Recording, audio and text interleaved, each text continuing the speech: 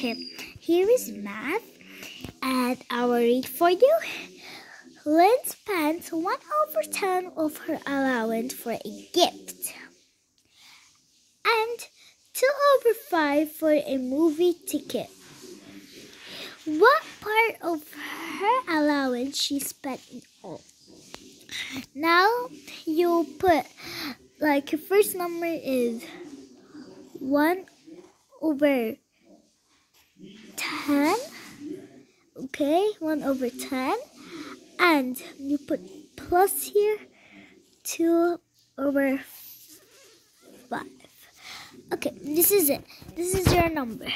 Second thing, you put 5 here.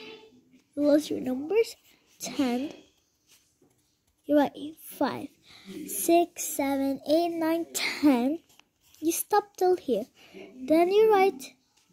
When you write here 10, you found exactly the same number.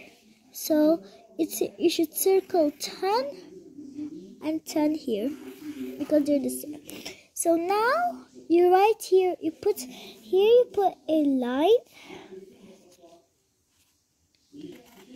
here, 3 lines, and when you have the 3 lines, you put equal here because here should be your number exactly. So 10, 10, 10. This is the first thing to do. Second step, you see this 10 divide. First before I start, you should make first divide, then you times it. Okay, now let's try.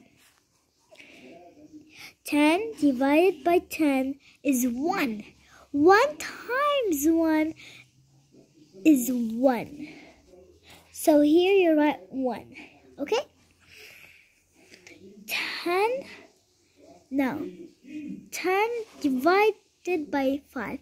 What gives you 5? What gives you 10? It's 2 times 5 because 2 times 5 gives you 10. Okay, now 10 divided by 5 is 2. 2 times 2 is 4. You make plus. You don't make plus with the denominators. The denominators are down. The numerators are up. I can't pronounce it, but it's okay. So you only plus the denominator. Like you say 1 plus 4 equals 5. And here your answer will be 5. Okay, thank you.